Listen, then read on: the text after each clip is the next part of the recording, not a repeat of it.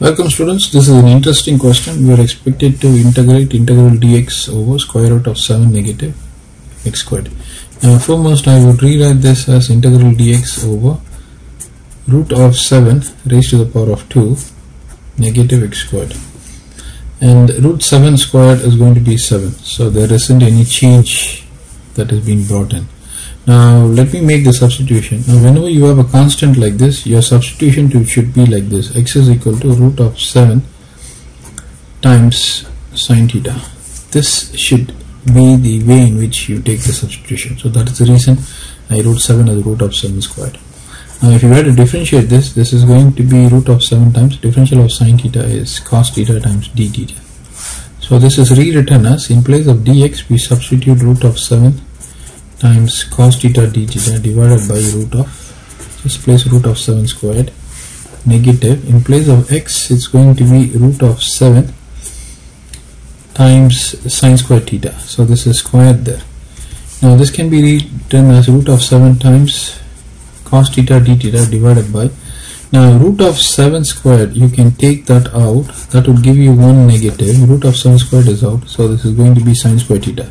But everything is present inside the square root. Now this is further rewritten as root of 7 times integral cos theta d theta divided by, now if you were to bring root of 7 squared outside, the square root function will remove the square. So thereby you would get root of 7, right, followed by square root of 1 negative sine square theta, which is nothing but cos square theta. So this 7 and this root 7 will be cancelled, giving you integral cos theta divided by root of cos square theta, that would get cancelled. This also will get cancelled, giving you d theta, and d theta, integration of d theta is theta. Now we need to extract what is theta. Now for that, go back over here, x is taken to be as root of 7 times sine theta, so bring that root 7 down, so you get x over root 7 is equal to sine theta. We need theta, so move this sine to the other side. That means we get sine inverse of x over root 7. This is equal to theta, right? So therefore we can rewrite this as sine inverse of x over root of 7 positive arbitrary constancy. So now we got an important result. What is that?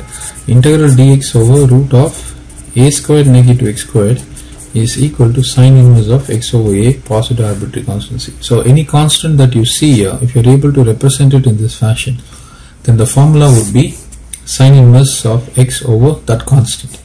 So this is a very important result, and we have successfully done this question. Thank you everybody. Enjoy your day.